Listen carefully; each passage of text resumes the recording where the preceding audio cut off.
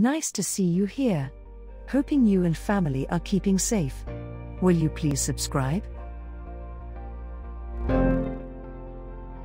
The harp seal, also known as saddleback seal or Greenland seal, is a species of earless seal, or true seal, native to the northernmost Atlantic Ocean and Arctic Ocean. The mature harp seal has pure black eyes. It has a silver-gray fur covering its body, with black harp or wishbone-shaped markings dorsally.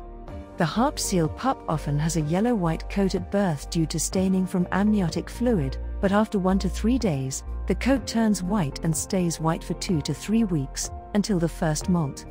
Adolescent harp seals have a silver-gray coat spotted with black. Harp seals are considered sexually dimorphic, as the males are slightly larger and more decorated. Males generally have a more defined dorsal harp marking and a darker head, while some females never develop the marking and remain spotted. Like most pinnipeds, harp seals are carnivorous. They have a diverse diet including several dozen fish and invertebrate species. The white sea population migrates northward in the summer to forage extensively in the Barents Sea, where common prey items include krill, capelin, herring, flatfish and gadiform fish.